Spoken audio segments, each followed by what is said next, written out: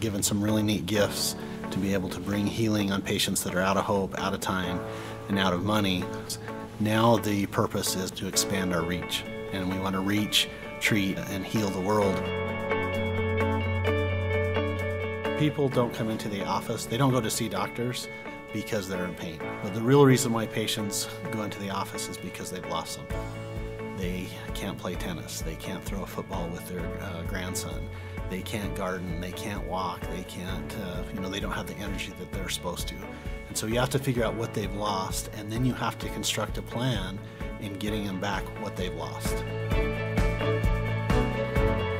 There's two satisfactions that really come. One is taking someone that's completely out of hope and restoring that hope and getting their function back. And two is helping people that haven't been helped in other places. I promise my patients that if I am not getting the outcomes that we need to, I will find someone that will get you your outcomes. The best business lesson I learned one night, I was talking to my dad about patient compliance, asking him the difference why everybody listened to him and didn't listen to me. And he said, "Jason, the difference between you and me is because I know I can help people and you think you can help people. Once you know that you can help people, you get the patient compliance comes up, the business takes care of itself, get to the know."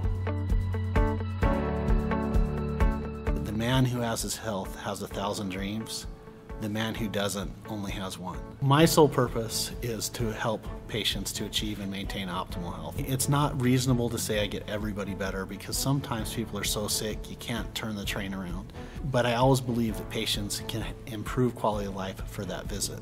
And many times their doctors will call and say, "How did you get the patient to improve this much in that short time period?" Is that we can increase our ability to influence patients through teaching doctors the century of techniques and protocols that we've implemented in our little office in Idaho. That's our next mission, is to improve our reach to patients